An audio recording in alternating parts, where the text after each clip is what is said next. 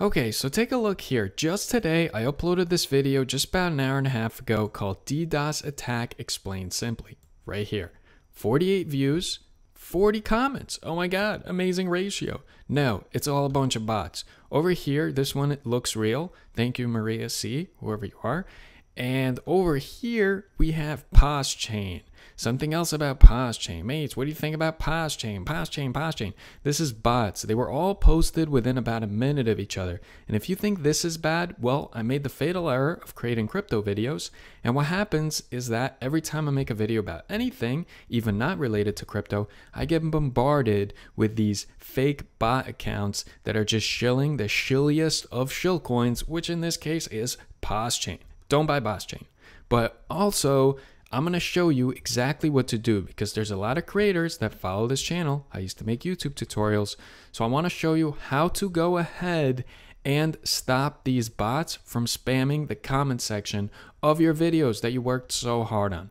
So the first thing you want to do is go to studio.youtube.com after you're logged into your YouTube or Gmail account, and it should take you here where you're going to see your channel. And what you're going to do is you're going to click on settings. And from here, you're going to click on community. And over here, YouTube has an amazing section here where you can actually hide users. This is what happens when you block users. They go here. And a lot of these are just scammers or spammers or really rude or racist people or whatever. They end up here. And also down here, there's blocked words. So guess what? I have Telegram, WhatsApp, I have Hacker, because a lot of the videos people say, hey, if you want financial advice, follow Telegram or join this Telegram group. I should probably actually also add Discord. And they say the same thing about WhatsApp, and it stopped a lot of spammers. But because this latest video is getting spammed with PosChain, and it's happened in the past as well, I'm going to add PosChain, and then I'm going to add a few variations because this is what these spammers do.